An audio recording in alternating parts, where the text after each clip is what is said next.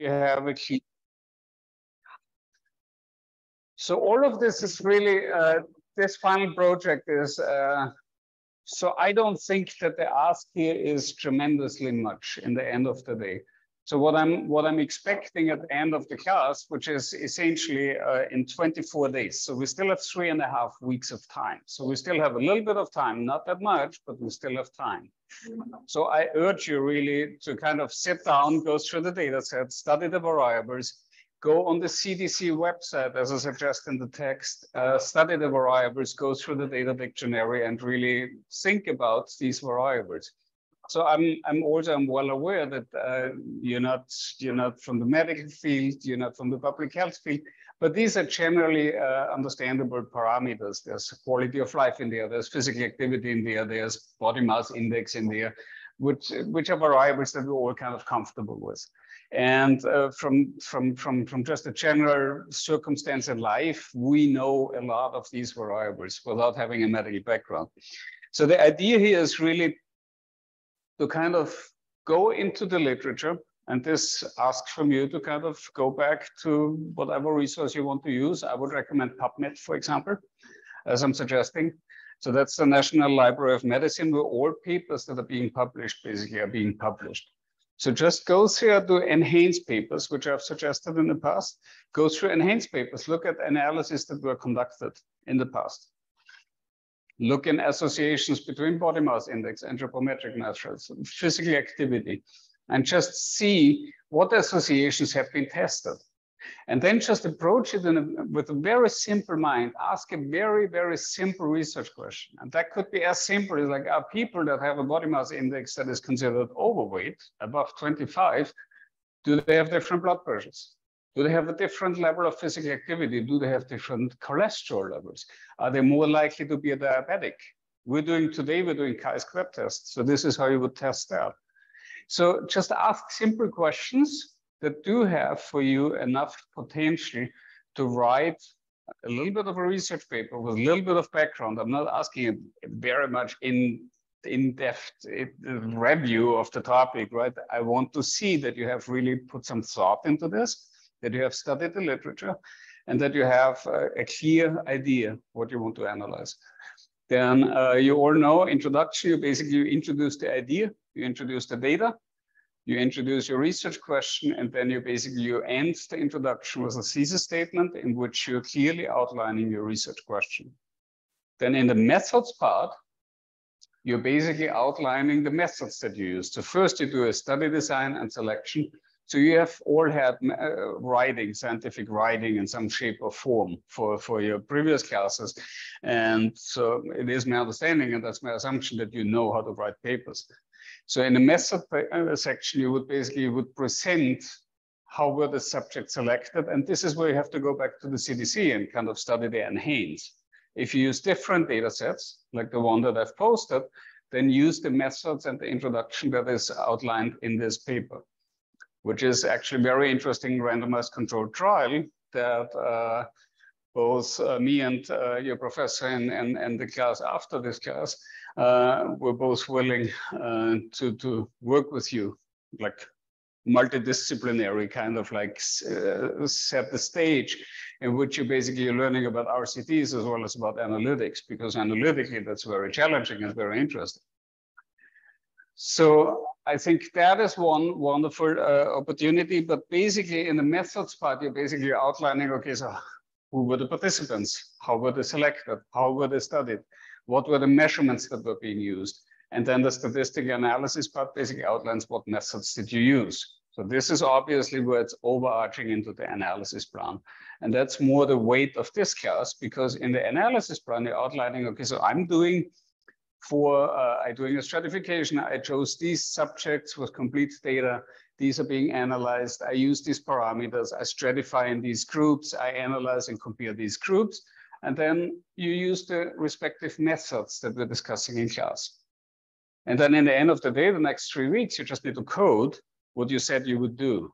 And with that coding, I will, so Professor Kahn already, so some of you have spoken, and so there seems to be an idea that it would be good to have a review class. So I will host a review class at 3 p.m. on Saturday, where we can go through specific questions. So I will post an announcement on Zoom. We're going to do this as a virtual class where we can go through specific questions. So please all join, but join with specific questions. I'm not going to do a review class where I go through all the material again. I want to go through specific errors and problems that you encounter when you're coding and explain to you what the problem is. And I will allude to some of the problems that I have seen now over the course of this class.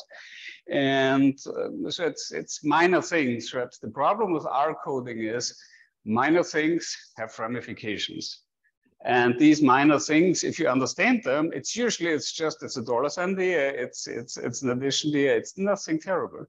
But it's just, it requires a little bit of more explanation, and then it will be crystal clear.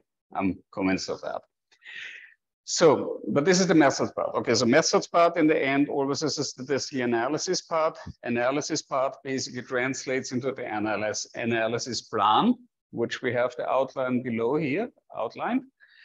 So it's basically then going into more detail. The results part is something we're going to do over the next 3 weeks. I'm going to be there. I'm going to come earlier to class that we can talk about whatever you put together. We can do again another review session if needed on a weekend. So that's the results part. So that will come. But you see already to some extent in the slides, you have analysis presented to you with the various methods that we're presenting in class that you can basically utilize as an outline for your report. So you know already how this is going to look like. And you know from the papers that you're reviewing for the other class, for the RCT class, you know how a table 1 looks like, what demographics are in there, you know, mean plus minus standard deviation, and this kind of general format, how you present data. So I don't anticipate very much problems. We will talk about correlational analysis, so model presentation. We can talk about this in more detail, but let's keep this at bay for now. Good, and then you have discussion and conclusion, and then discussion and conclusion, you're reviewing your results. You're reviewing a research question, you're stating what you found, then you discuss it with 1 or 2 other papers that you have found and presented in your introduction. And then you outline strengths and limitations. And these are, we can talk about this moving forward. But that's basically the outline. And just follow this outline with your, how should I say, with the classes you put on and the classes that you employ, that magnifying class that you employ on the data set.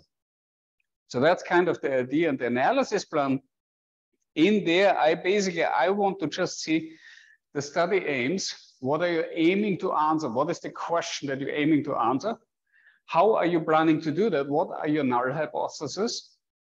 So an aim is different from a hypothesis, right? An aim is just an objective, like this is the question I want to answer. This is what I want to analyze. And then in the hypothesis, you take, so I'm interested whether there's an association between blood pressure and body mass index. And in a null hypothesis, I basically would hammer out, I would say like, I'm stratifying my population in 2 groups, in those that are overweight and those that are not overweight. My null hypothesis is I hypothesize that there's no difference between those that are overweight and those that are not overweight in terms of blood pressure, in terms of physical activity, in terms of cholesterol. That is a null hypothesis, right? Just as we discussed it in class. In the alternative hypothesis, I would then say, so I have a null hypothesis, an alternative hypothesis,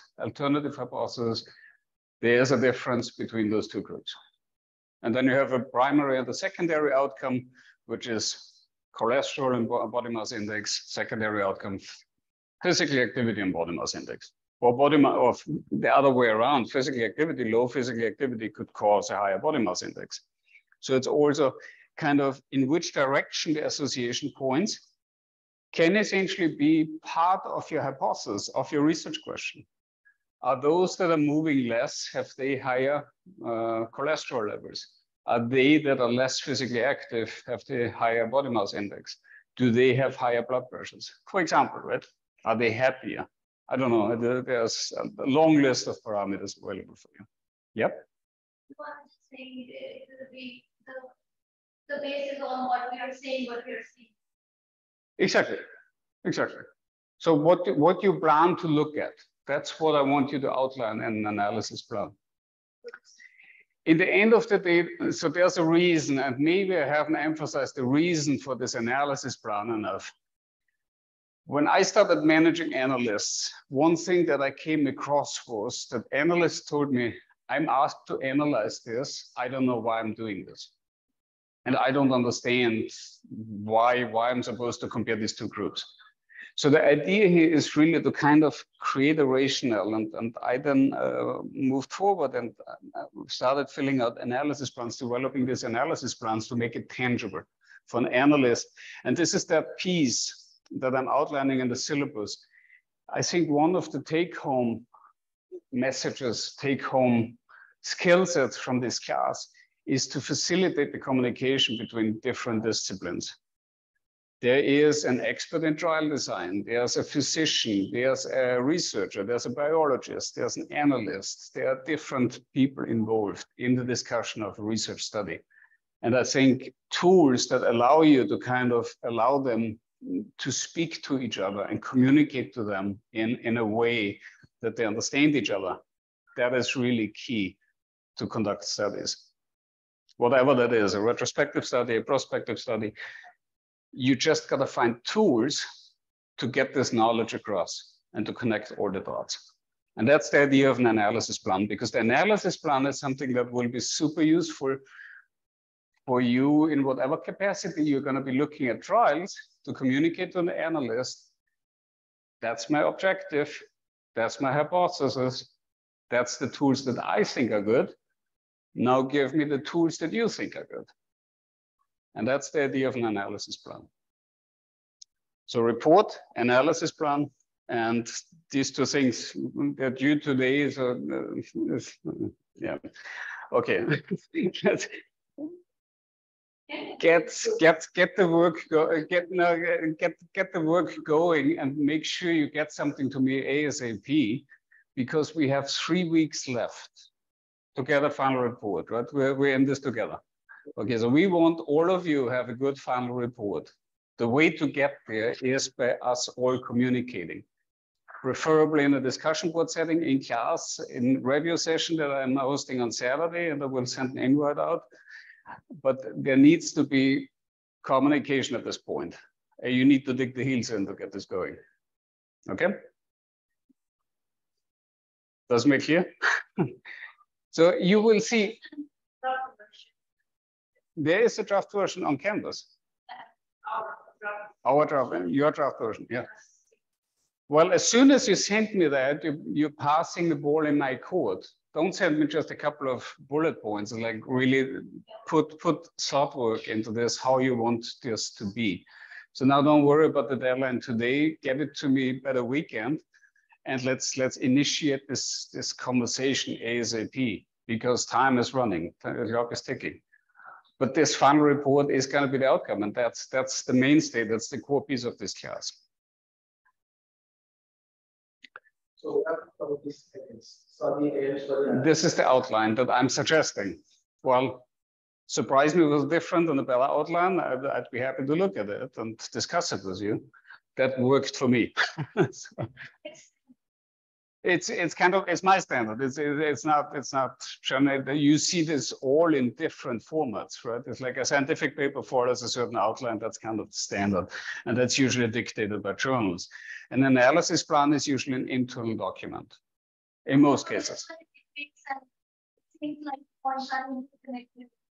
Yes, and there was thought put into such an outline in the way, okay, so what information needs to be in there? Obviously, the background in an analysis plan doesn't have to be as long as a background, let's say, in a scientific paper, right?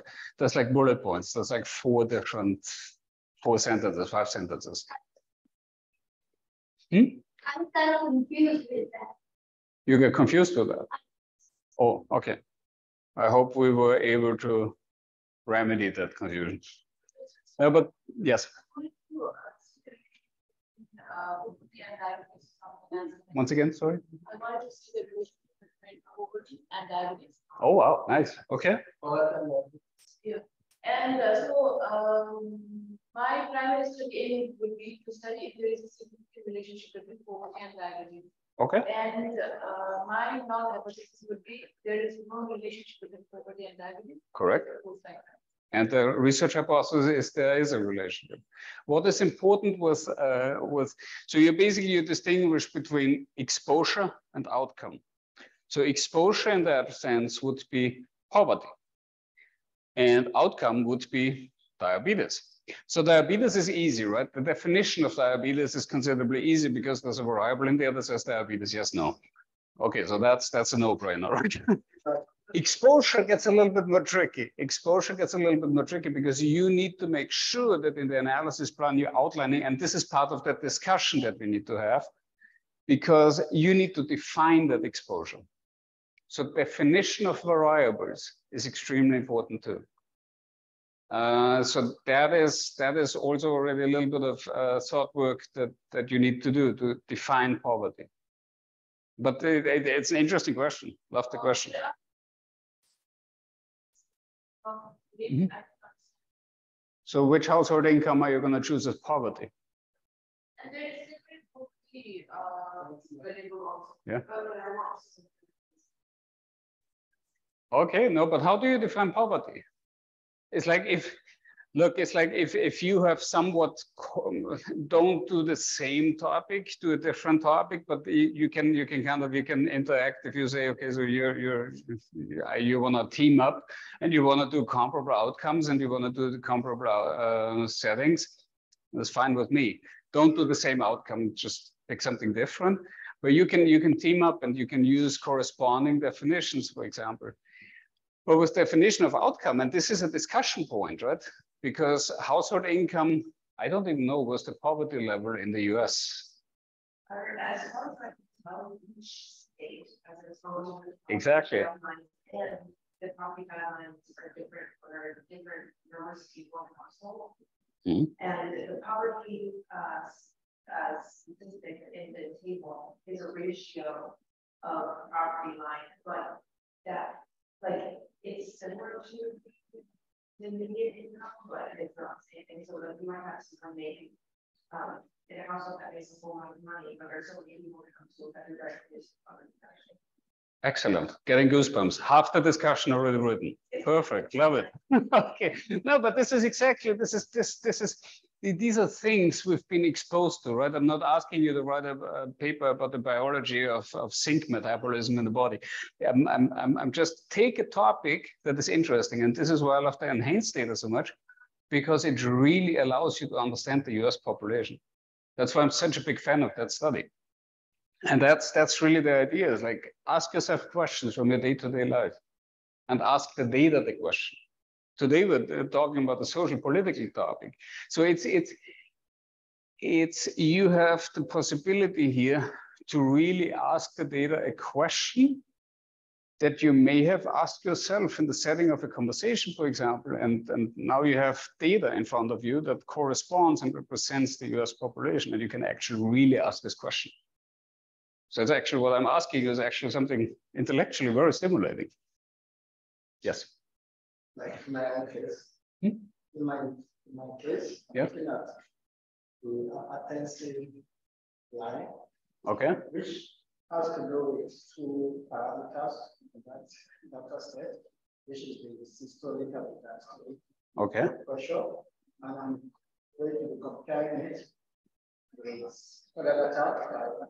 The working and the non-working professionals. Yeah. Because some offices they have wellness programs for people that work with them. Okay. I want to see how the data correlates, if there is any benefit. You know, when you're not working, you tend to have some different dietary paths because you can eat any time. And again, I want to compare it with also the sleep, the night sleep hour. Okay. I saw it on the data also. So I think I have like 2 or 3 Okay. Yeah, we can definitely hammer it. Write it down in an analysis plan exactly what you're intending to do. And then let's commence the conversation about the topic. It's a loaded topic. I'm just warning you. So there's a lot of considerations in there, but it's an exciting topic. It's an exciting topic, definitely. So, okay. So does that put a little bit of ease on the topic now? I don't want you to be overly concerned. So it's not an easy task, but it's a fun task. All right.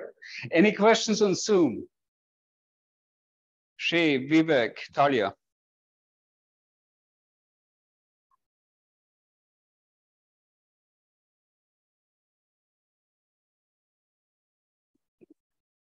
So I hope you still can hear me. So if there are no current questions on Zoom, please email me whatever you produce. Try to meet the deadline with tonight, but definitely get something to me by the weekend. I will be hosting this review session at 3 p.m. on Saturday. We can talk about analysis plan. It's like I work my afternoon free. And let's have a conversation about where we're going to go with this. And we can do this repeatedly. I just want to make sure that you have a good progress here with things. Okay. If no further questions, then let's do a little bit of theory. Yes.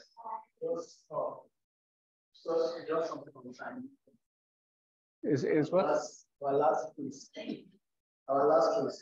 Because the time says not to be enough. Well, the time needs to be enough because that's all we got. I need to submit grades. I think it's 2 days after our last class. So. Yes. Okay, one at a time. Okay. Well, I can't change the timeline. So, and it's like. We are just trying to give you some feedback about it because. Or the question. I think I do negative about Yeah. So what I will do with the quiz, and I have started doing that already with quiz 1, is like, so what I need to do in my capacity here, I need to grade you, right? So I'm going to take all these results and I'm going to map this out. I look at the distribution and then I see the distribution and I'm going to shift the distribution until the first colleagues are hitting the maximum level. So all of you are going to shift upwards following the best in class, because essentially I want to have a fair distribution, right? So I'm not after your GPA. I just need to motivate you to really follow along. So.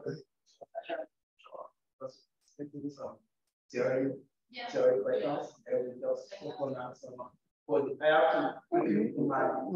upon reviewing the quiz, I don't think that necessarily the questions were really that complicated. So we can go through the question. It was either a one-liner in R or it was maybe like 2 cells in Excel. So it's not. I was not necessarily happy to see the outcomes. Yeah, I know you had technical problems even, so it's all complicated. I understand that, but we'll find a fair and even outcome to this. Okay, so don't. Yeah. All fine. Don't stress too much about it. Okay, good. But things should challenge you, right? It should be a challenge. Shouldn't be a stroll in the park. Okay. Okay, any further questions? If not, then let's get started. So we have a couple of material to get through, and we have now only an hour and a half left. All right, we're talking today about Introduction to Population-Based Research and Study Design 2, so that's the second level of that. And we're discussing today the only non-parametric test. Again, as a recap, there are parametric tests and non-parametric tests. Parametric tests do make an assumption, so independent observations, homoscedasticity and comparable distribution, and they also assume there's a normal distribution for parametric tests. Non-parametric tests do not make assumptions about distributions, which we're not going to go too deep into what that essentially all entails. We're going to do only one test today, which is the chi-squared test. The chi-squared test is important because it compares frequency counts. And that is quite important. That's also important when it comes to your final project, because you may want to compare frequency counts in groups that you have stratified. So we will today talk about the so-called chi-squared test.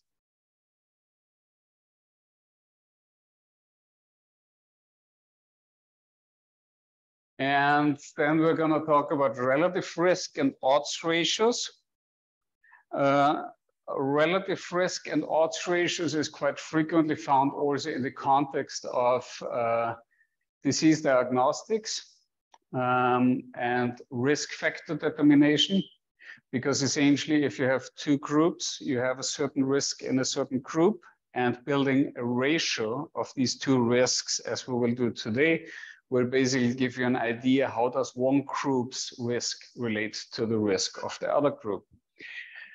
Relative risk is one way to approach this. The second way is the odds ratio, and we will calculate both. You have an Excel spreadsheet today on your canvas that basically accompanies this class and the data we will be looking at today, and allows you to evaluate how to calculate both relative risk and odds ratios. Odds ratios you will also hear in the context of logistic regression, which is basically a probabilistic model allowing you to estimate the odds of an event occurring or not occurring in a population. You will have, we will do linear regression, univariate linear regression next class. Then in 2 classes, we're going to do multivariable linear regression. We will not get to logistic regression because of time. But I will post a video from a previous class, or maybe I'm going to record a new one. I'm not sure yet. Depends on my schedule in the coming weeks, where basically I'm showing you slides on logistic regression that basically allows you to follow along and review logistic regression as well. And I will also post the slides. Okay. So we have a motivating example today, which is a publication from the 1990s, basically with the question, is there evidence of discrimination in death penalty verdicts? Basically comparing death penalty verdicts and testing for an association with the race of the defendant. So that's a topic that was investigated first in the 1990s, and that's actually got published in the Law Journal. So basically what we're seeing here in the columns, we're seeing death penalty verdict, yes or no. We're seeing race of the defendant as being either white or black in the rows. We're coming to a total here on the third column, and this is basically the marginal total for the columns. So the question asked here, and that's the question this publication asked, was, is there evidence for discrimination in the verdict of death penalty? So probabilistically, you would look at this as, is death penalty verdict independent of the race of the defendant? So that's the question asked here. So you would essentially pose a null hypothesis where the death penalty verdict and the race of the defendant are independent. So that's basically where there's no association, and you basically see this independent. In an alternative hypothesis, you're asking the question that there is an association. So equivalently, you would basically pose it as probability, basically being the same for both race categories studied. Whereas for the alternative hypothesis, it's unequal for both. So you would basically have different ways to approach this. You can approach it with proportions, as we have done already, quantifying the proportions, doing a normal approximation, and comparing the proportions in these respective groups. That's one way to do that. But basically, there is another approach to do that, and that's the chi-squared test. And so you are building now a so-called frequency table. So we have seen here the 2x2 frequency table or contingency table.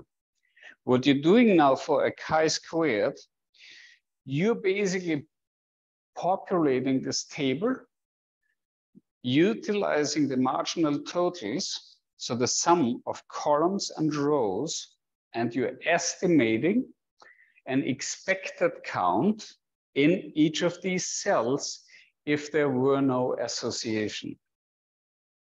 Does that make sense? So you basically you have the marginal totals, you keep those fixed. So these marginal totals here on the side, these marginal totals, you basically keep the same, but you're basically allocating now within these 4 cells that constitute the actual distribution in those 4 categories. You're basically now estimating what this distribution would have needed to look like that there was no difference and no association between the dependent and the independent variable on the in the rows. So basically the way you're doing that is, so you have a probability of white and yes, death penalty verdict. And that is basically the probability of being white and the probability of having a death penalty verdict. So in essence, how the way you're calculating is the 4,909 multiplied by 364 divided by 10,068, which is the entire total of all entries. That's how you would approach this. And for that reason, I have attached here now an Excel spreadsheet, because it's a little easier when you actually do this calculation yourself. So this is the same spreadsheet, that's the same data. And the way you're looking at this cell, this is basically now the product of your probability of that total of white, death penalty, yes, divided by the overall sum of all entries. So this gives you 177.5 individuals. That's the expected count if this is equally balanced between all 4 categories. So you categorize all the entries that you have, all the verdicts that have been spoken over the period of, what was it, 15 years in Florida. So you basically, you take this, the entries of 15 years, and you're basically allocating it equally between all the 4 categories according to the marginal totals. So this is 177.5. Now what you need to do, and that's the beauty of having such an expected count, because the only thing you need to do now is to calculate the difference. Or you calculate it again, but this, it's easier to actually look at it by taking the difference between 4,909 as the total minus the 177, because that needs to add up to this number. So basically all you need to do if you do such an expected table, you need to determine one cell in a 2x2 table. Once you have that one cell, you can calculate the other one arithmetically. So here the 177 and the 186 add up to 364. The 177 and the 4731 add up to 4909. And that's just the leftover, subtracting all these 3 cells from the 10,068. So this is basically how you get your expected count. So now when you have an expected count, you want to compare this expected count to what you actually observed. And that's where you're basically getting now to a chi-squared. So now you have an expected count that fills out these 3 cells. You have all 4 cells filled. And now you're basically doing the chi-squared calculation. And all the chi-squared is doing is, so you have observed and you have expected. It basically calculates the difference between observed and expected, squares it, and divides it by expected. And now take a step back. You remember the calculation of a standard deviation? You have a standard deviation where you calculate the deviations from the mean. So you're assuming the expected is now your reference level. You calculate the deviation from that expected count. You standardize it to your actual expected count. You square it because it has a direction involved. So you're squaring it, you're dividing it by your expected count, and then you sum each individual cell's value up. And that gives you chi-squared. And that chi-squared is then, in the end of the day, compared against the unimodal positively skewed distribution. And just like the ANOVA, you remember on the ANOVA, we had the F distribution, right? Unimodal positively skewed. As soon as it exceeds a certain critical value and drops in the critical region, you're rejecting the null hypothesis that there's more of a difference in that ratio between groups and within groups variance. The same we're doing with the chi-square. As soon as this variability from the expected counts is deviating more than what we expect to be still comparable, and it's significantly different, as soon as it exceeds this critical value, we are rejecting the null hypothesis, and we're basically interpreting and drawing the inference that this is significantly different from our null hypothesis that there's no association. You do for a 2x2 table, you also do something that is called the Yates correction. The Yates correction, you're adjusting it and you're manipulating, you're kind of adjusting because of the smaller cell count, you're adjusting your difference downwards and you get a more conservative estimate of your chi-square.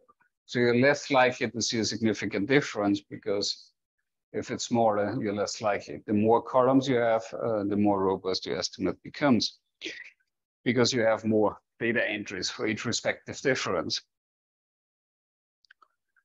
So the degrees of freedom here basically follow a distribution of a row -1 and column -1. You multiply those two. So the degree of freedom for a 2x2 table is 1, which emphasizes already what I said before. That's why it's important to have a more conservative estimate, essentially. Good. So that's the chi-square table that basically allows you to give you those critical values on your unimodal positively skewed distribution. So you see here the degrees of freedom, you see the upper tail areas, and you see the respective 5% that you're basically using as your critical value threshold. Chi-square tables are always one-tailed, just like the F-score table and the F distribution. Okay. If rows and columns are independent observed and the expected shouldn't be very different, logically, then the chi-square will be smaller, right? So if observed and expected are close to each other, don't create much difference, the standardized difference summed up to the chi-squared value will not be larger. So if there is an association between rows and columns, the observed are likely deviate from the expected counts. That's again when you get a larger chi-squared value. You reject the null hypothesis if the chi-squared is exceeding your critical value. The alternative hypothesis is naturally because the observed count can be higher, it can be lower. It's a two-sided hypothesis. Doesn't affect your interpretation in terms of the chi-squared threshold. That is one-sided because you're squaring it. Thereby, your chi-squared will always be positive. So the higher, the more likely it is correct to reject it. Good. The assumptions are that each observation is independent. That's kind of a logical assumption. So it's each of these entries needs to be an individual verdict. It cannot be a double entry. The sample is representative of the population. That's always kind of what we need to assume. The sample size should be considerably small. So you shouldn't have null entries. Then a chi-squared is not a really good test. Then you would kind of at least add 0.5, or you would kind of try to, so there are methods how you would deal with that in the end of the day, if there's a null entry. And no more than 1/5 of the cells should have an expected count less than 5. For small samples, you would use an exact binomial test rather than a chi-squared. So it really should be a considerably large sample size.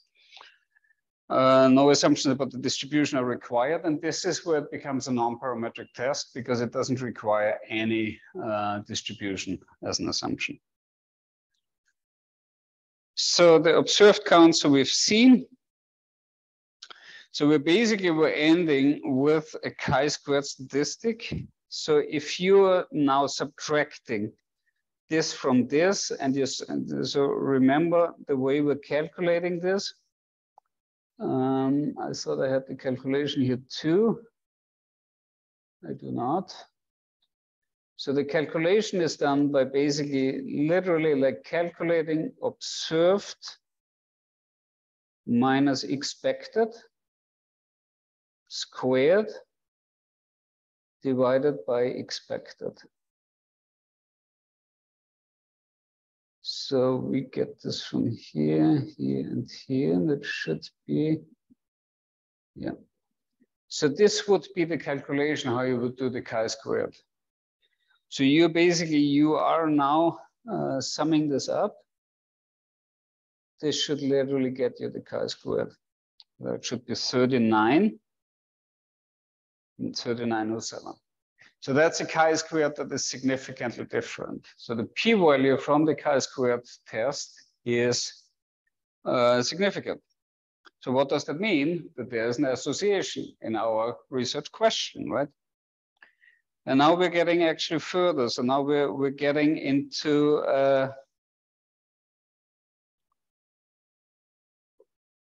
comparing the individual risks. So now if we're looking at the actual proportion of death penalty verdict amongst white defendants, it's basically 4.8%. If we're comparing it to black defendants, it's 2.5%.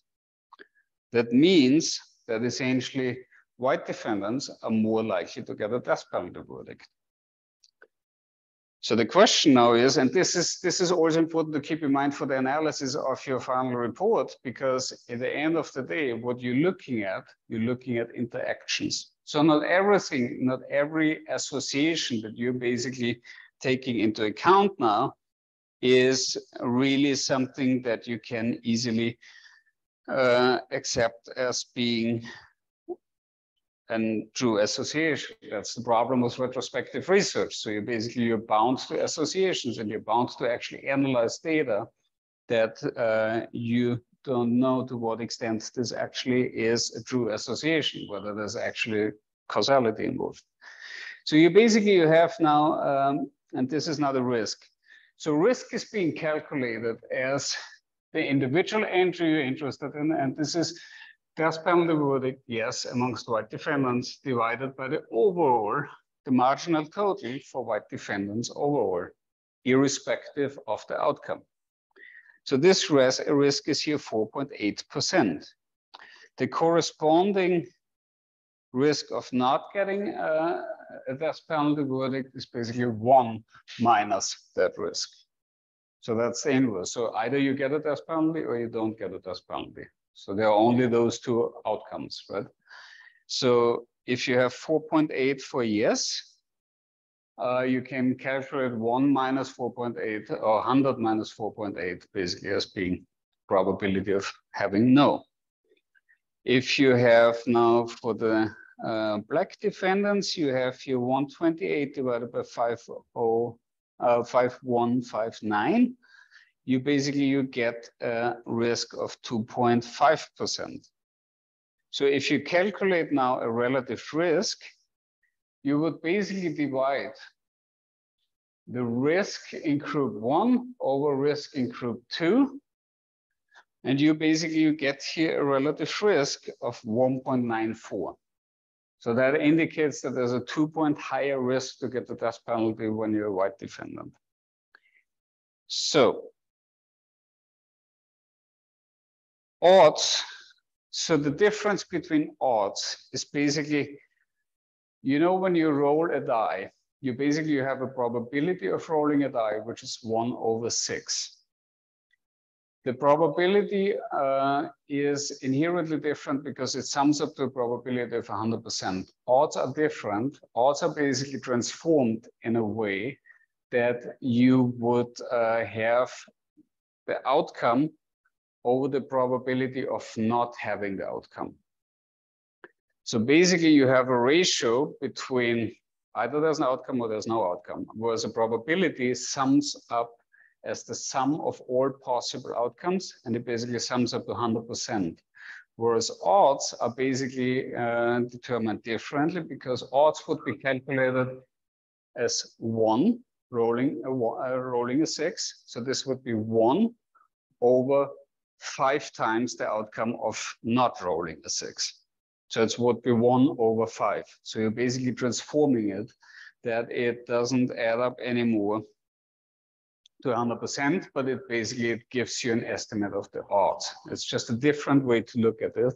And it is calculated as the probability of an outcome, P, divided by the probability of not having the outcomes, 1 minus P. So this is that calculation here. So you have P divided by 1 minus P divided by P divided by 1 minus P. So basically this is the odds ratio, where you're basically looking at this in a different angle. The interpretation is different. So the odds ratio is calculated here, where basically you have, no. Oh yeah. Yeah, so this is, so relative risk is this over this, whereas the odds ratio is probability divided by 1 minus probability divided by probability over 1 minus probability. So this is the difference between odds ratio and the risk ratio.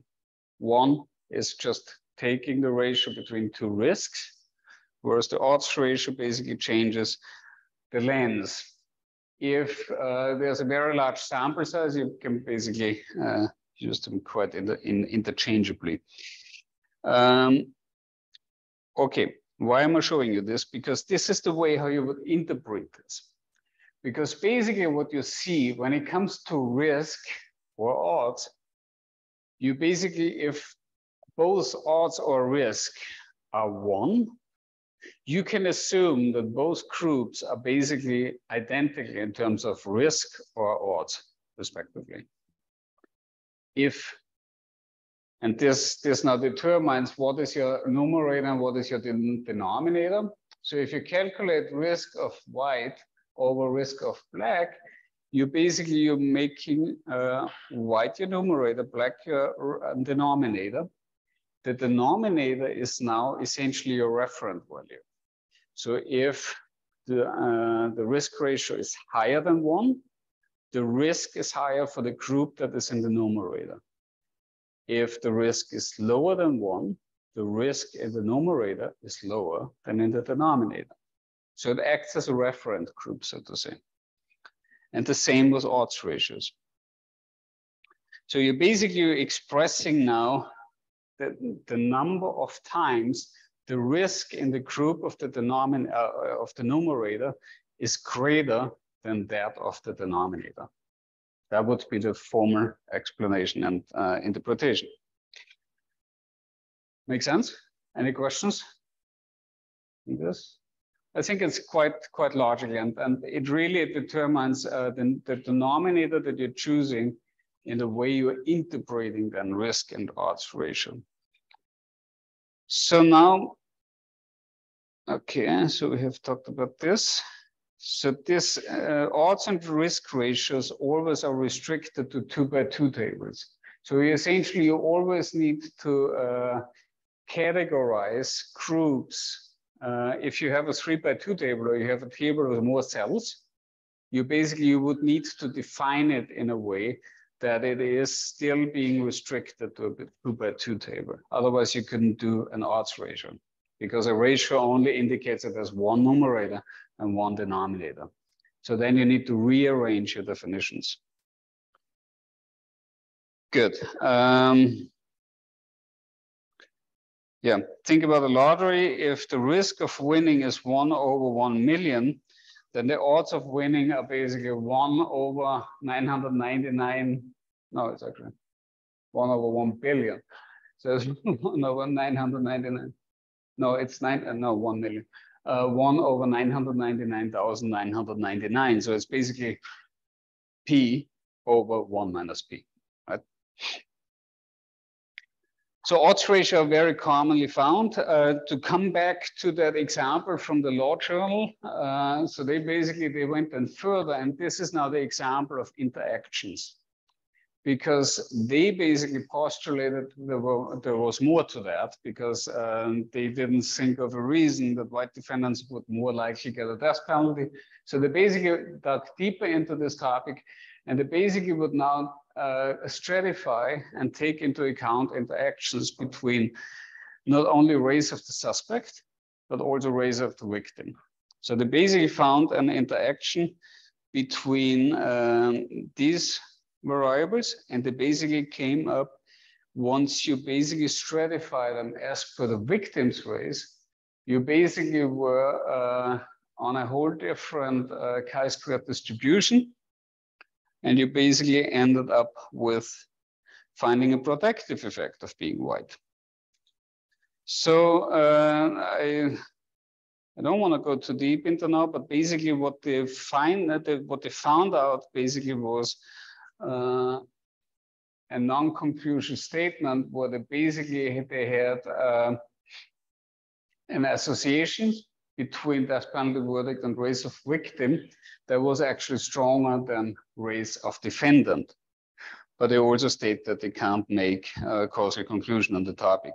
And it's also nothing that we should be discussing in this class. But basically, it emphasizes that there's a statistical interaction that was not being paid attention to when doing the initial analysis. So you always need to take into account unknown unknowns and unknown interactions that you're not accounting for in your analysis.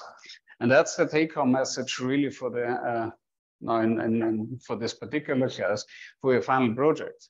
Because you may be seeing interactions between, or you may be seeing differences. Let's say, I brought the example before, BMI and physical activity.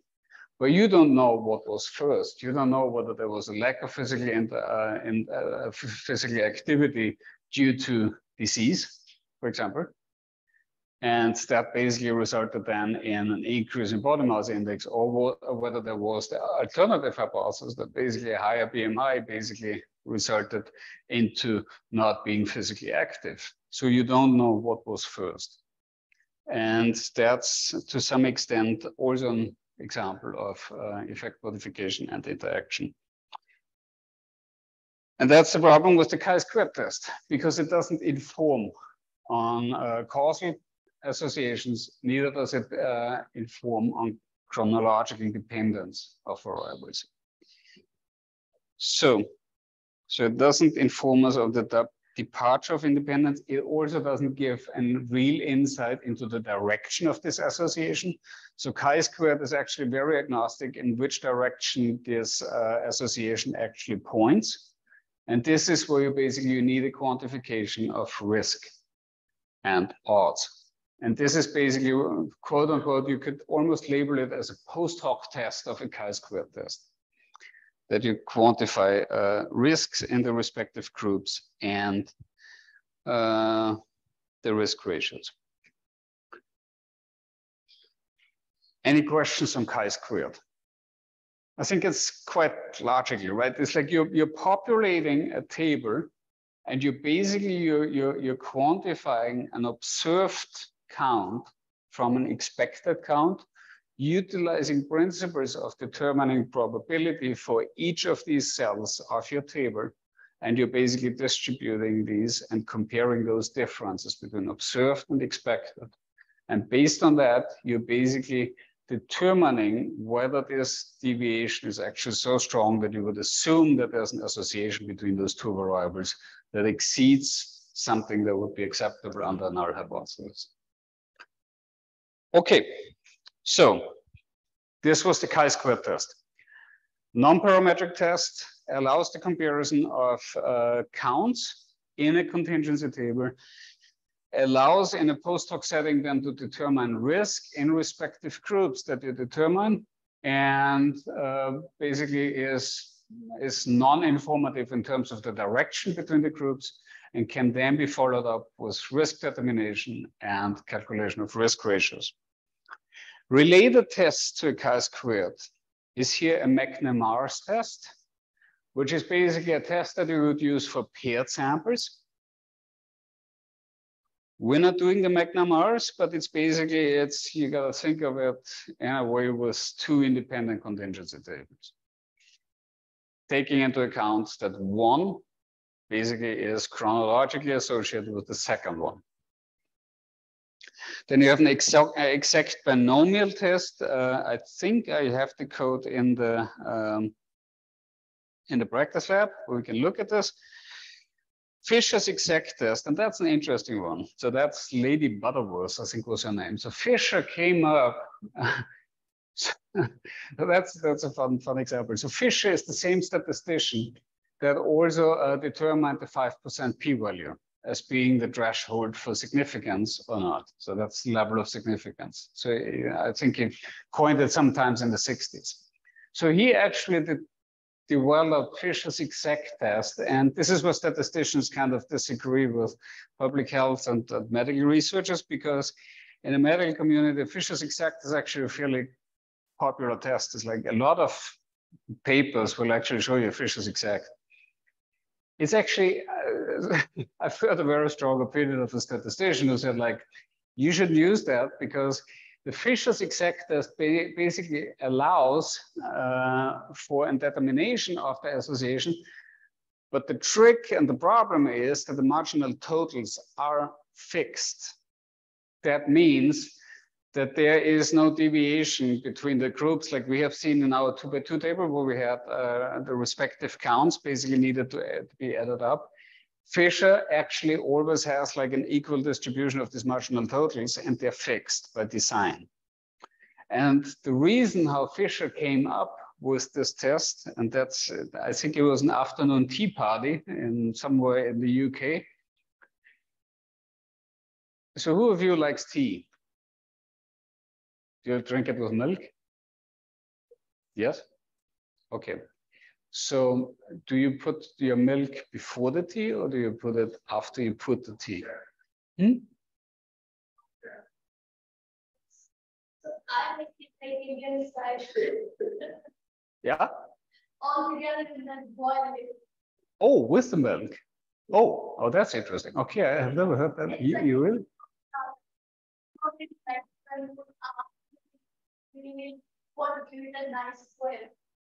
Okay, that's cool. I didn't know that. Okay, good. I learned something. But in principle, if you have a cup of tea, would you put the milk first or would you put it after? But for me, it comes with it. Like we don't use milk with tea. No? Okay. Usually I have tea like After. Okay. So yeah, everybody's nodding. Okay, after. So there seems to be an ongoing discussion whether you put it before or after, because apparently if you put it after, it affects the taste. So I'm not a big tea drinker. I drink obscene amounts of coffee, but like I'm not sure about tea. I drink a lot of milk, notably. Okay, so there was Lady Butterworth was her name, at least as far as I recall the story. So she claimed that she could taste whether the milk was poured into the cup before the tea or after. And Fisher, oh wow, okay. You think you will taste that? Wow. Okay, so again, next time I'm going to bring tea and I'm going to bring this to the test. We're going to do a Fisher's exact test. Okay. We got to speak about this over the class. I want to learn more about this. Okay, good. Okay, so you have 10 cups of tea and you have 5 cups where you pour the milk before and you have 5 cups where you pour the milk after. Fixed marginal totals, it's 10 cups, right? And so she correctly, so the null hypothesis would be that she correctly identifies all 10. If she indeed can taste it. No, actually, alternative hypothesis and under null hypothesis, yes, that's true. Under the null hypothesis, it would be equally distributed between the groups. So obviously that would be the null hypothesis. So there's no association under the null hypothesis. If this would, okay, under the null hypothesis, there would be an association that would actually be seen then in the distribution, but fixed marginal totals. So it is debatable, and I understand the argument of the statistician who taught me that like you shouldn't use a Fisher's exact, you should use a chi-squared because of those fixed marginal totals. In the medical community, I've read suggestions that if you have a small sample size, you are actually making a more accurate determination of that association if you use a Fisher's exact rather than a chi-squared. And chi-squared you only use with large sample sizes, which was also something that Professor Wharton had in the slides, that large sample size is actually something which makes the chi-squared a more suitable test. Okay, milk and tea. All right, good. So, but this again emphasizes how ubiquitous statistic can be, right? It's like and that's the beauty of it. You can, with numbers and statistical testing, you can ask so many different questions and you can shed light on so many different use cases, no matter what it is. If it's law review data, if it's public health data, if it's medical data, if it's consumer behavior on Amazon, these are all statistical methods that are being brought to use and to test. It's like what you, for example, what you know under machine learning and artificial intelligence, the underlying algorithms are basically methods that we are touching on in the course of this class. A lot is logistic regression, basically just quantifying probabilities. Logistic regression with odds ratios is what we just discussed, right? Okay, so we're basically, today we tested between the independence between two variables that basically included the count of this categorization. We associated two variables with each other. We used chi-squared distribution to come to either rejection or acceptance of a null hypothesis, which was the association between those two variables. Type 1 and type 2 error is basically here also the same. The type 2 error, keep in mind, you have a unimodal positively skewed distribution. You have a critical value, you have a critical region. Then your actual chi-square falls into this critical region. Your leftover area under that curve, under that tail, that is your type 1 error. And the type 2 error is you failing to reject your null hypothesis because you didn't meet your assumptions and you didn't have a large enough sample size, for example. Okay, that's all on theory that I had for today. It was a rather short one, although we have 40 minutes left. Any questions on any of this? All right. Good. Then today we're going to do practice lab 8. So please also study this Excel spreadsheet. I think the calculations are kind of helpful to kind of really drill a little deeper into what chi-square essentially is. And they may be helpful for further applications. Good. Okay, so practice lab 8 today. We have today, with practice lab 8, created lab 3, which is kind of very strongly connected with practice lab 8. You follow along, understand practice lab 8, you got graded lab 3 pretty much in the books. So I kind of redesigned the graded labs, by the way, so I made it a little bit more digestible for you guys. Discussion topic 8 was posted. You're going to learn a lot about the risk of bear attacks, if I recall correctly. And then you have a first draft of analysis plans and the final report. Again, I made this a bit more of a softer deadline, but please get it to me, let's say Sunday at midnight, the latest. I really want to have those. So you have the weekend to work on this if it comes in. And we can speak on Saturday about potential questions you may have. Good. Any questions on any of these assignments? If not, then we can focus on practice lab 8. So practice lab 8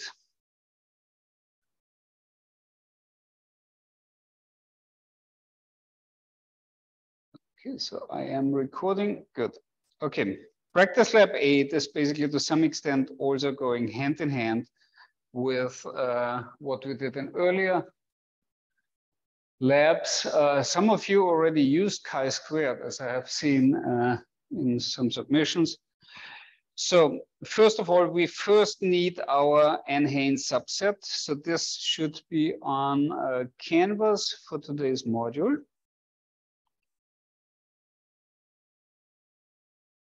Also get there, yeah. So there is n-Haynes module 8 n-Haynes subset. Please download it to your folder. Just quickly again, if you want to access this. So I'm on a Mac, you click on this, you make a right click, you press the option key, it will automatically copy the path name for you. In Windows, it's a little bit more tricky. You need to go on properties, select and copy the location, and then separately copy the path name, and then replace all slashes with backslashes. No, wrong. Or you need to replace all backslashes that are basically tilted to the left. You need to replace them with slashes that are tilted to the right. That's a little bit annoying, I'm well aware, but that's unfortunately what we need to do because R is Linux-based, whereas Windows maintains using backslashes, which is a peculiarity of Windows. Good. Okay, once we have done that, we can basically run line 2. Line 2 is basically the same read.csv as we have used it in the past, which is super simple to run. And we're reading our data file and we're getting our data frame. The data frame is a data frame that you have seen already. It's basically consistent with practice lab 7, I believe. You can always look, and I'm flagging this, and I hope you, I think I talked about this already before. If you just want to have a quick look at your data set, which I highly recommend to all of you, just inspect your data set. So firstly, you can do always str. So strdf gets you the respective variables. You can inspect them, you can look at them, and you kind of get a feeling already what type of variable this is. You can also look at it in a more Excel-centric spreadsheet by basically clicking here on that tab, table spreadsheet, that spreadsheet-like symbol here on the right, all the way up here. That's how you basically get to this overview. If you just want to quickly do this in your console, you can also look at this as head df. Head will basically just give you the first 6. We'll just give you the first 6 entry and show you in a more Excel spreadsheet-like appearance. Just shows you a quick overview of how the data looks like. If you're interested in the last 6 entries, it's head or tails. So you do tail df, you get the last 6 entries. It's nice to have because you get a bit of a feel for the data. It's really a lot in R, and this is what I've noticed in submissions that I have seen over the week. A lot is inspection and reflection on what data you actually have at hand. One thing that I, for example, saw was you always need to distinguish between objects and variables in your object. If you have an object, which is here df, for example, that's the data frame. That's the actual object. If you want to create or address a variable in your object, you need to first state the object name, make a $sign, and indicate to R that now I want that object and I want to have something from that object, which is the variable SPP. So that's df $SPP gets you only the variable SPP from the from the df data frame. Okay. So please, I highly recommend when you're coding, reutilize a lot of that code. So I'm trying to like intentionally create a lot of code for you that you can really utilize for your final project. So line 4, basically loading the dplyr library. Good library to always have loaded. In our specific case here, it's particularly important because we need the so-called entile function. Entile basically is stratifying now the entire data set into tertiles in an additional variable. Pay attention here to this additional variable, and I'm saying this in line with what I said before. This additional variable that I'm creating here is indicated to be part of the df dataset. So I'm saying create a new variable. That is everything before the equal sign, the smaller sign, smaller hyphen sign.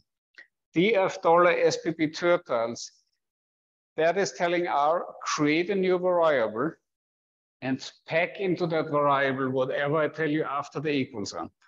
And what I'm telling R to do with that stuff after the equal sign is entile df SPP3.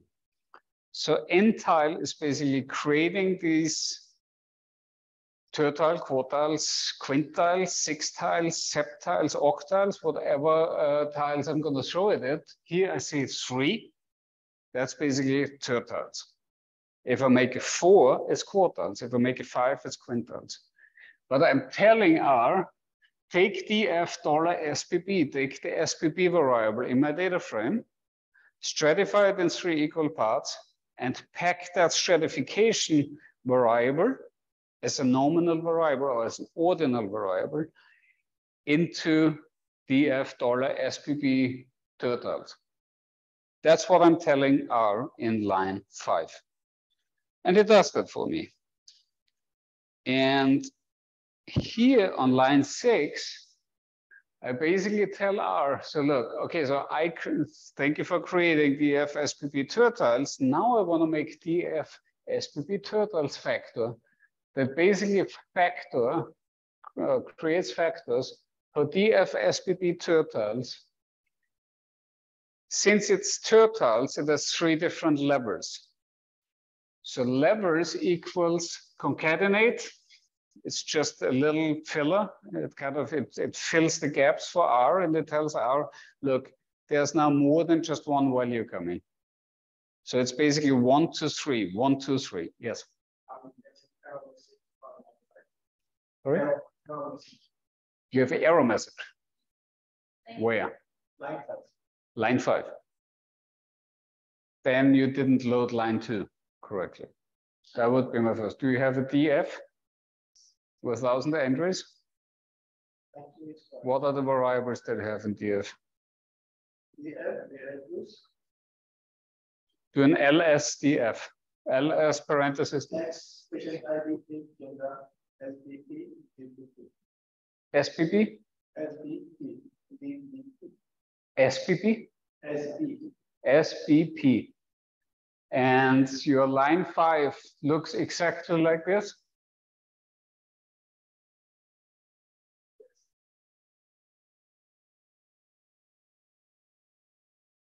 I almost guarantee you there's a typo somewhere in there. And that's the tricky part. R is unforgiving. So R does not forgive typos. This comes first, I think. Yeah. This is line 5. Okay, can you do LS?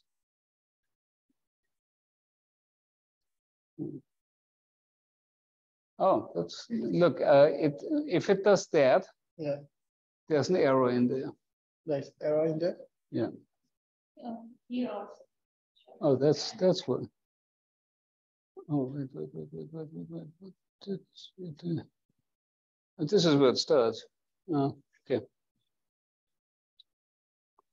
Yeah. So okay. So you did STR. You had STR before.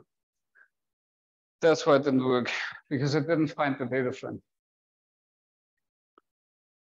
So factor is now creating DF SPP tertiles, recognizes what you're telling it, that it has 3 levels, levels 1, 2, and 3. And it literally, it is, if you do C1 colon 3, this is basically what you're telling R. You're telling R here nothing else, but it's, I have level 1, I have level 2, I have level 3. That's levels. If I have labels, I'm just saying, so look, okay, so I have 1, 2, and 3, and I want to label these 3 levels with turtle 1, turtle 2, turtle 3. That's labels. And creating this factor, and this is why I like creating these factors, because it basically allows for you now, R will automatically now recognize this. These as different factors, and with summary, basically, it will automatically start counting it. So basically, they're equally sized. That's basically giving you an idea of how that looks like. If I want to know now what my factors look like in terms of the distribution within those groups, I can run line 9 that opens the do-by library, which we have discussed and used already. And summary by is just, it's not the most, it's an older of the functions. So the do-by has gone through a couple of iterations in the meanwhile. But summary by basically creates now summary calculation for SPP and H. So basically it says, this is the dependent variable. I'm interested in SPP and in H. And I want you to basically look at this by an independent variable, which is nominal in nature, which is SPP totals factor. And we have done that in the past. So I tell R here that the data I'm interested in is DF. And I say the functions that I want you to use is, again, the C, the concatenate. It's like telling R there's like more coming than just one thing. Is mean, standard deviation, min, and max. That's how you would need to interpret these line 10 and line 11. So, and now I want to stratify. Any questions with that? I think it's considerably intuitive, right? I hope that my explanations have somewhat helped here. Okay, so line 14 to 19. That's creating now something new. So we are doing now something which likely, if you're looking at various parameters in your final report data frame, this will be helpful, because that is now how you individually create categories. Not just tertiles, not just equally distributed, but you are now creating individualized groups that have subjects or data entries within a certain boundary contained, or within certain boundaries contained. So I'm interested now in 3 different groups. I'm interested in those that are younger than 35. I'm interested in those that are between 35 and 65, and those that are older than 65. Good. The way I'm doing this is in line 14. And again, at this point, I want to make a parenthesis, because what I'm using here is this is raw base R. So there are different ways how you can analyze that. There are packages that are making R more fancy and easier digestible. So if you want to use different packages, or you down the road are getting exposed to different packages, I'm showing you the simplest R programming possible. And I do this by intention, because I believe in this being the basis of it. Okay, but if we go on line 14, we basically have H category. We're creating an H category that is just NA. It's just missing values all the way through.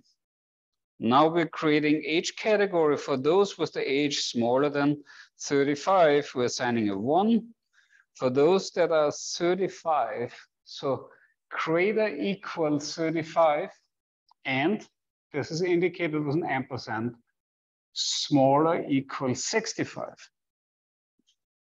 Exactly, you create those 2 boundaries. So you see in the first line, in line 15. Line 15, you said everything smaller than 35 is a 1.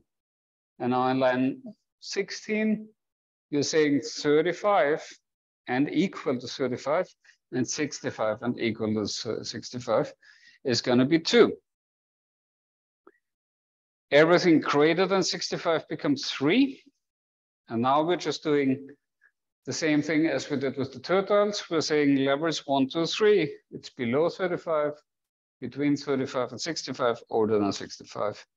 And now we have the summaries, and that's our distribution. So this is how you can categorize in R, in factors. And that's how you can work with this quite easily. Because once you have this done,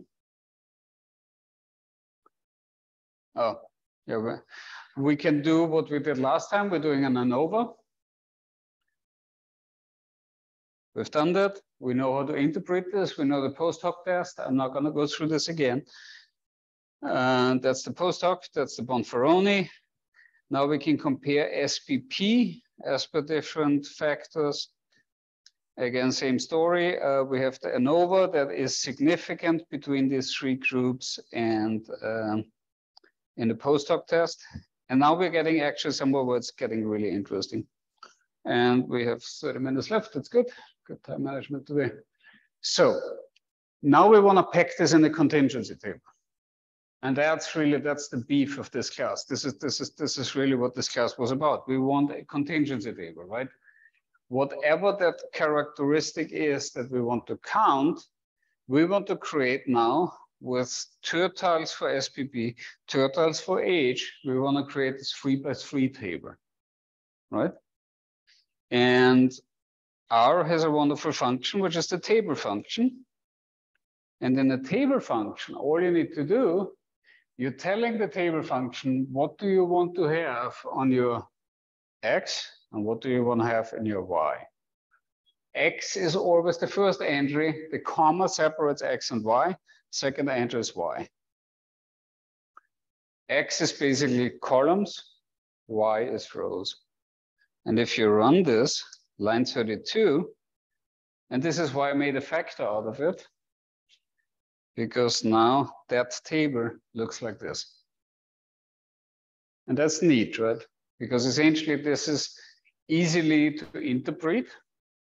This is very easily to utilize also for chi-squared. And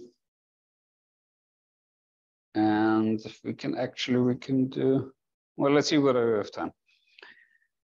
So now if you want to run a chi-squared now on this, you can do this quite easily by basically using the chi-squared.test function on that table. So you're taking the table, you run chi-squared.test, and you get a chi-squared test on that table. You have degrees of freedom is 4. Why is it 4? You have 3 rows, 3 columns.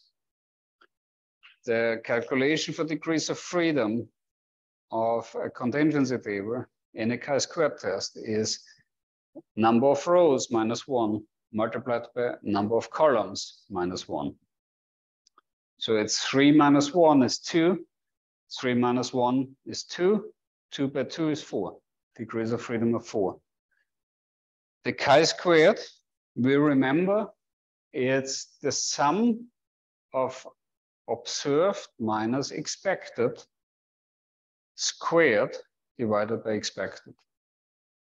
And it's the sum of these 6 different fields, adds up to 170.58. On a degree of freedom of 4 is obviously highly significant. It's a very high chi-squared value.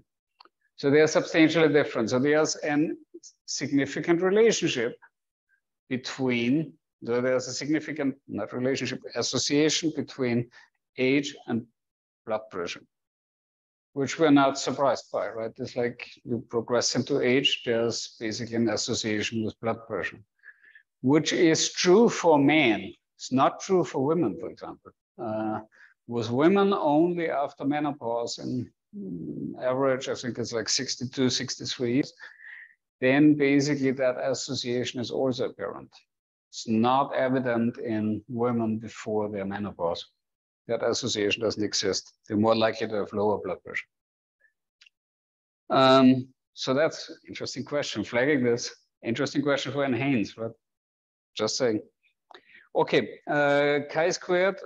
If you have a chi-squared test and you do this test on a table with LS, you can query this, whatever this is. So it's like if you have chi-squared test, I can pack this into an object. I can say I make this test. So now basically I have my chi-squared packed into test. So this test is now my chi-squared test. So everything that you're testing, whether it's a t-test, a chi-squared test, a linear regression model, you can pack all of this in an object for you to query at any later point when you're interested in it. You can always query this again. So if I do now, so I can do LS chi-squared test of SPPH. This is contained in my chi-squared test object. So whenever I run a chi-squared, these are the potential sub-objects or contained object in that object of that test that I can query. So I can get the name of the data. I can get the count, the expected count. I can calculate the method. It's the method we know, right? We can calculate the observed, which we know. We can get an exact p-value, which we know. We can get the parameters. We can get residuals. Residuals are actually, that's actually the real post hoc test. Because the residuals essentially, so that's observed, which is the same as our table. That's expected. That's how expected. We basically calculated. You remember we're calculating the probability of this out of the rows, the probability of this out of the marginal totals here, divided by the overall count of all entries. Same thing doesn't with our 2x2 table in the example in the lecture. So this is the expected count. Chi-square calculated is the difference between those two, squared divided by the expected. And now with residuals, you get adjusted residuals that are basically containing the direction in which your association points. So you see for each individual entry, you see in which direction your observed count actually erred or deviated from your expected count. So you see, for example, that with those that were older than 65, your tertile, that's when you suddenly had a higher count than you actually expected if there were no association. So these residuals basically give you an idea which group actually deviated and was responsible for using a significant association. That's what you see in here. Also interesting, tertile 1 and below 35, higher than expected. If there were no association, those that were younger actually had higher blood pressure than you would have expected. Also interesting. Could be interesting to compare between men and women, right? Like as we know, it's like younger women tend to have lower blood pressures as compared to men. Okay, so these are just the potential avenues that you may pursue. And yeah, I'm very blood pressure centric. That's probably my line of work, but basically it's just cardiovascular system is just the most fascinating thing ever.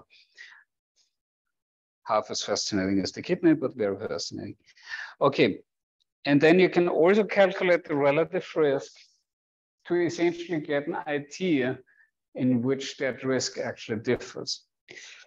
So let's recap how you calculate risk. That's maybe done well with this. So the risk is calculated here. It's risk is actually the risk of receiving death penalty as a white defendant is calculated as receiving within the group, a death penalty, divided by the total number of entries in that group. That's your risk for group 1. In the group of the black defendant, you have the same way of analyzing this. So you have 128 divided by the 5,159. So you get 2 risks. If we want to do this now with our blood pressure in our R example,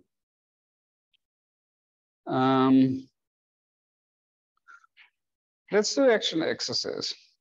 We have time just to illustrate this. So we have total 1, total 2, and total 3. So now we have below 35,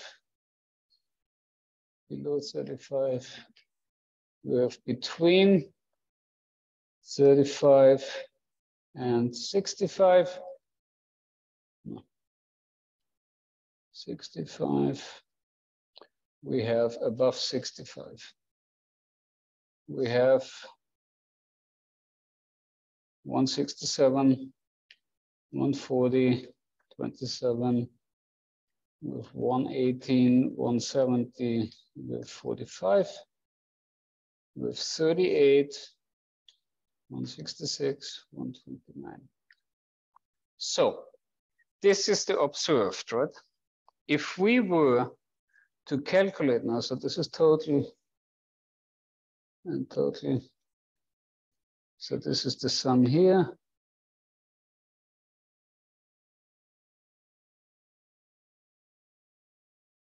This is the sum here.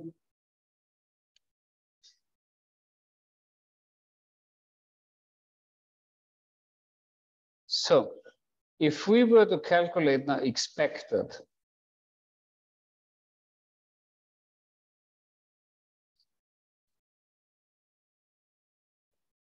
if we were to calculate expected, we would need to calculate now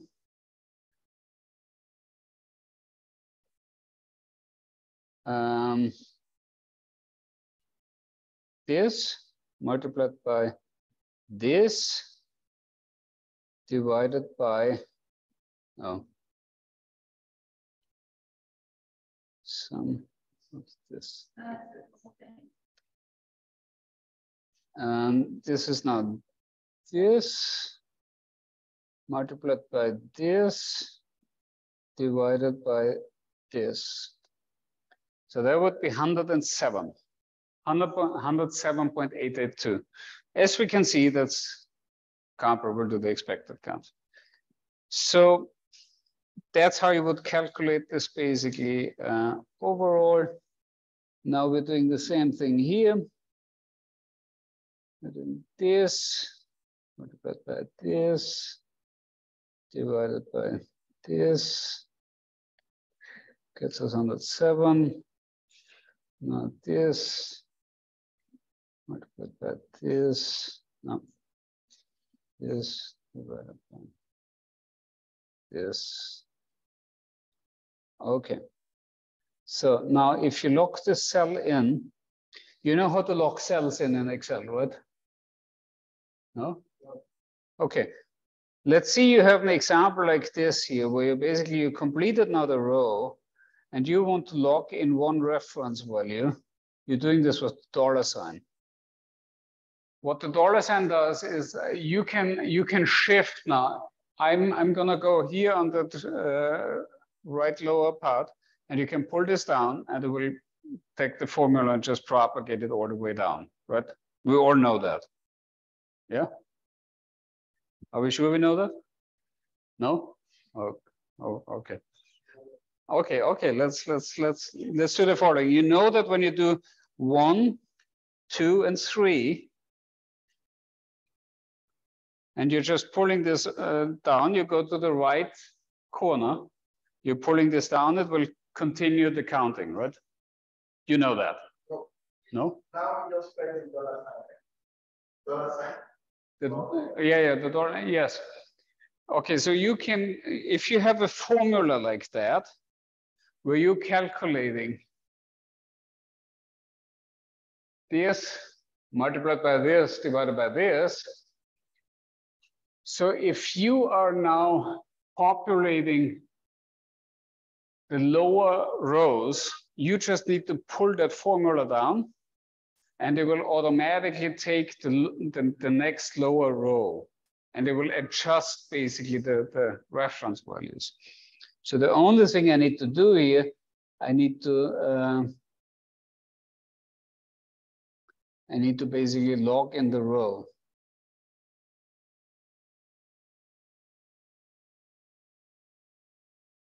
Oh, I don't know.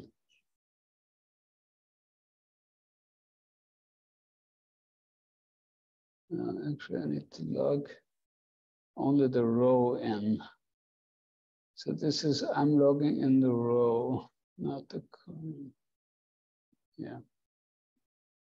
Okay, I'm logging this in. So if I log in that column and not the row, it will not shift. So with the $, you can log in those.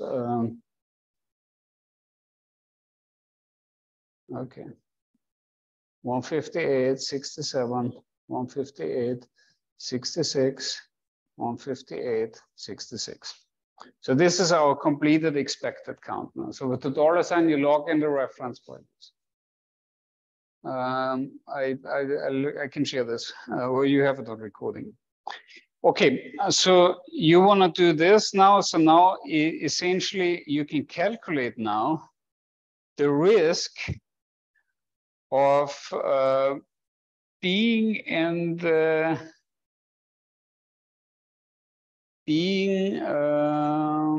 risk of being in the highest total of blood pressure. Highest total of blood pressure is this here. This is column 3. This is what I'm addressing here. In the lower, so I'm bulking now the 2 younger categories, and I only focus on the older category. So essentially what I do is I'm creating a new table. So that's young, that's old. Well, it's actually not young, it's not old, but it's basically I do this. Oh, no, that was not good. Equals sum of this. No. Equals sum of this and this and this. So now I can just pull this over and I have here total 1, total 2, and total 3. No. So I have stratified now. In young, I have everybody that's younger than 65, and old are all those older than 65. So now I want to know the risk to be in the highest total when being older than 65. So the only group I'm actually interested in is this one. That is the risk I want to determine as compared to all the other ones. So now first I need the risk of being in the highest total. So that's risk 1. The risk of being in the highest total is divided by the sum of all, right? I want the risk. Divided by the sum of these 3. Right? The numerator is this count here. Well, why am I doing it on expected? I'm supposed to do it on this.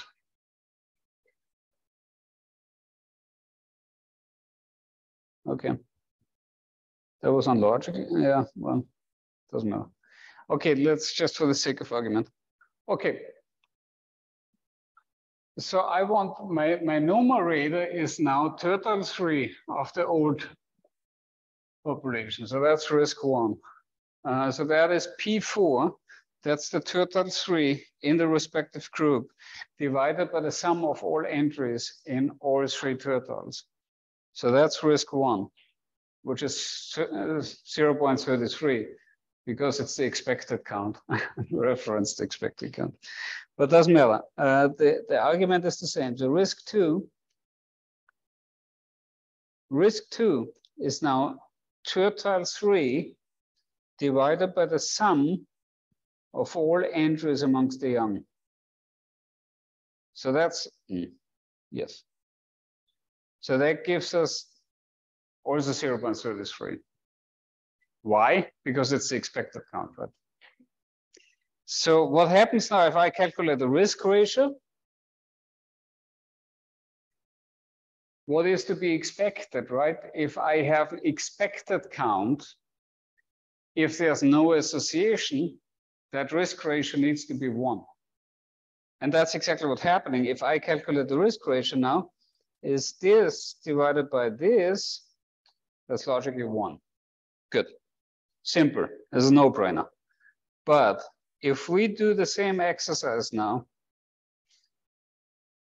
on our actual data, and we're just copying this whole structure over there with 1 entry. Oops, a little bit too much. 11 there.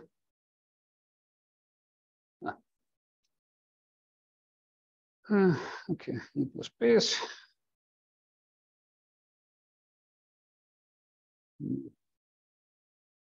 Okay, just a second.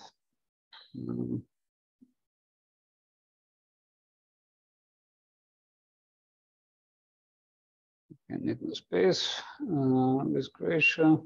We're doing this. Okay, now we're doing the same on the observed. Now we're calculating here. So it's basically copied over the entire table. It's the same calculation. We have now young and old. So young is now these two. Young total 2 is these two. Young total 3 is these two. Old is that. Old second total is this. Third total is this. Now we're calculating risk 1. So risk 1 in our observed count is now you have a risk of 25% to be in the highest total of blood pressure if you're younger than 65.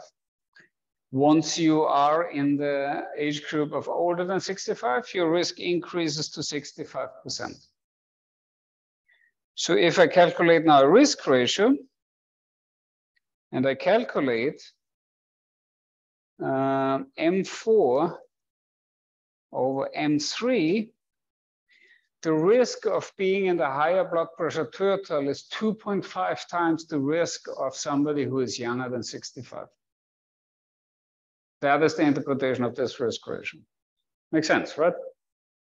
It's a pretty useful way to look at data, right?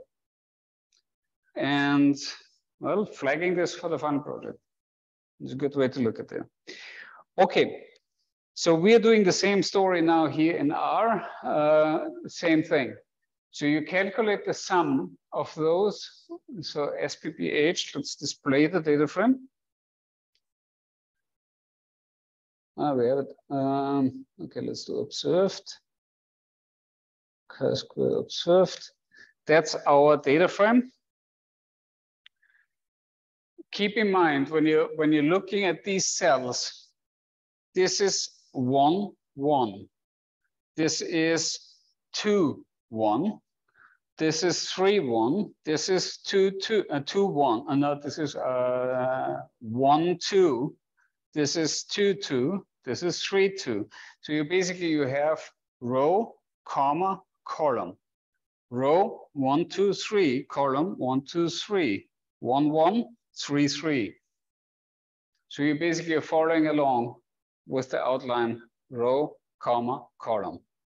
Good. So you want now the sum of SPPH 1 column 2, which is this and this, column 3, which is this. That's total 3. That's total 3. So that's the risk. That's the numerator is those that are younger than 65 in total 3. So that's these two entries divided by the sum of SPPH 1 to 2, which is the first two columns of 1 to 3 of all 3 columns. So that's the sum of all in those respective 2 categories. So now calculating this through gives us a risk of 25%, which is the same risk that we've determined in Excel. Good, so we get this. So now risk of old is SPPH of 3, which is this one, divided by the sum of SPPH, row 3, 1 to 3, is the sum of all these 3. Gives us an age of 0.64. Now calculating the relative risk is risk of old over risk of young. Gives us here a relative risk of 2.51. The same value as we have determined in Excel. So I will post this Excel spreadsheet that you can review this. And the calculations in Excel is maybe a little bit easier digestible than R, but basically this is how you get and build the bridges. And this is how you calculate the respective group risks. And you can relate these group risks to each other by determining a risk ratio. Good. All right, have fun with Graded Lab 3. It's gonna be going in the same direction. Please study this code. This may be very, very helpful for the final project because you may go down this pathway to kind of quantify things like that. All right, any questions on anything? Okay, I see you on Saturday at 3. I encourage you to join. It's not going to be a review session in the classical sense that I'm reviewing things. It's I'm there for you. I will stay. If none of you joins, I will stay on for an hour, and I will wait if somebody can join. I want to hear your problems. I want to hear your ideas. I want to hear your thoughts. It's like we can review things. We can review your work. We can review your code. It's like whatever I can help you with. Let's do it on Saturday. Okay? No, absolutely not. I just can't. Sunday. Saturday at 3. Yeah. I can, Sunday. What time? Is there a general consensus Sunday is better? No. Yeah, I only can do one. I can record the session. Saturday earlier better.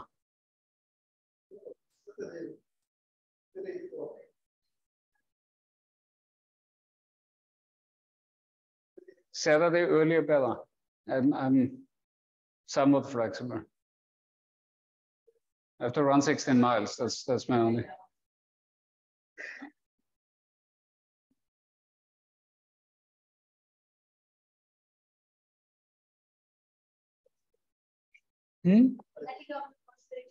There will be a recording. I'm going to record this. Yeah, maybe if you guys are connected with WhatsApp somehow, send each other questions. Send me. You can also send me, or you can post on the discussion board. We can also do it like that. I go through the discussion board, and you post screenshots. Do screenshots. Please don't send me codes. That becomes a little bit complicated. Although it's doable to some extent, but okay, sounds good. Any questions on Zoom? Yeah, let's say we'll settle this real quick, please. All right, if no questions, then we can conclude for today. So thank you on Zoom. See you on Saturday. Hope you can join. And have a nice evening. Thank you. Thank you. Bye-bye.